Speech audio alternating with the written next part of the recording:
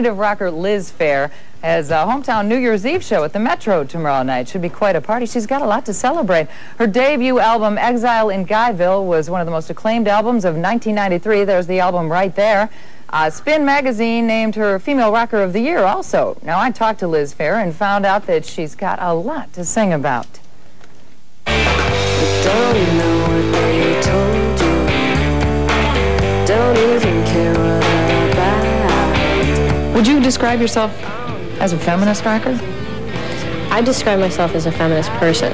I would describe myself as someone who's always taken for granted women's equality. And that must come out in your music. I mean, that's in my soul, so that's going to come out in the music. It took an hour,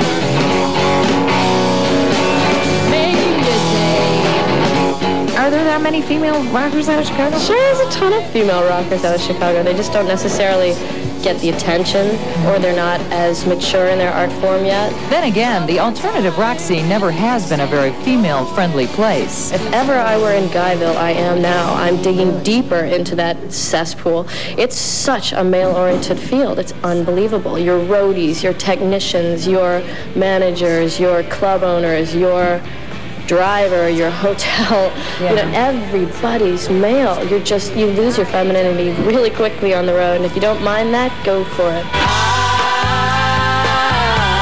I never said nothing. You know, it's kind of weird. She's got that fresh-faced look that could make her fit right into the Brady Bunch, but I'm afraid some of the lyrics on this 26-year-old songwriter's debut album would make Greg and Marcia blush.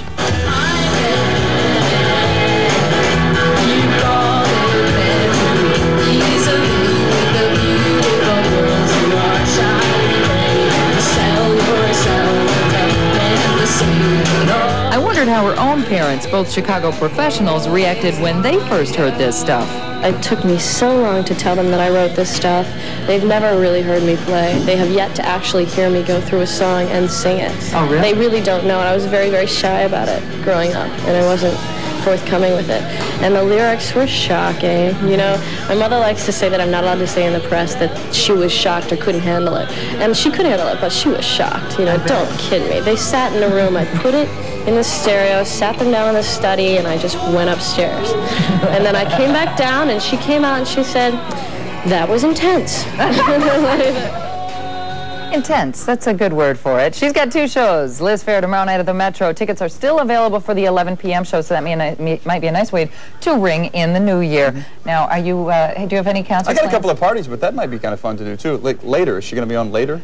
She starts at 11. I think she says 8 o'clock, but it's sold out. So there's an 11. She looks great in the interview. She needs a little more flattering picture, don't you think?